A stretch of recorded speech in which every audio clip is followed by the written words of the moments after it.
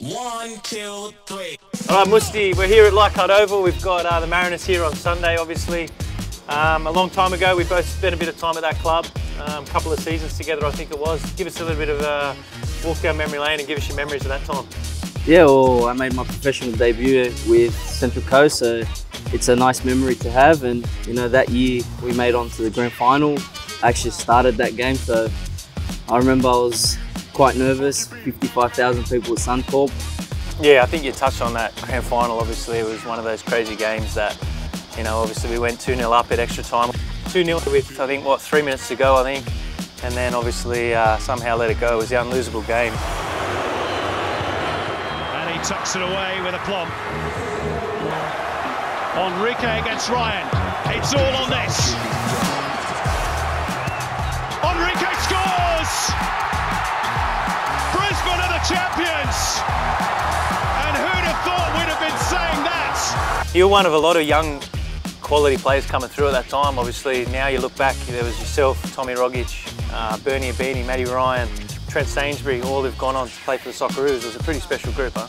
Yeah, it was crazy. It was actually nice to see, and you know, I still remember driving up from Sydney to Central Coast training with Matty Ryan and those kind of boys, and to see where they are now. And you know, we've all played for the Socceroos and those kind of things. It's great, and you know, it just shows what type of club Mariners is, and it was a beautiful time.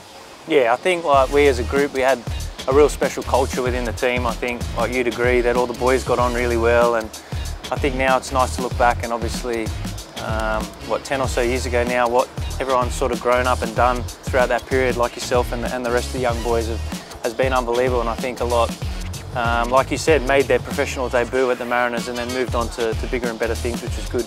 Yeah, definitely. You know, when I look back, and even credit to yourself, you were my captain when I was 17, and I'm 28 now, and I've come back, and you're still the captain. You know, you're still my captain, but different club. You know, and you know, to see you still going at it and how professional you are, I look up to it, and I'm sure all the other young boys look up to it too.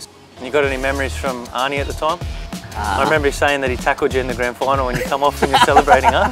Yeah, he knew something was coming. You know, we were celebrating. I jumped on the field and those kind of things. But I think my memories, probably, you know, I remember we had an away game at Adelaide, and I was late 2 times to the meeting on that game day, sleeping in. And me and Bernie and you know, Arnie started us that game, and we both scored. So he came off and he goes, "You're lucky you scored, otherwise you're done." And then yeah, so that was quite funny.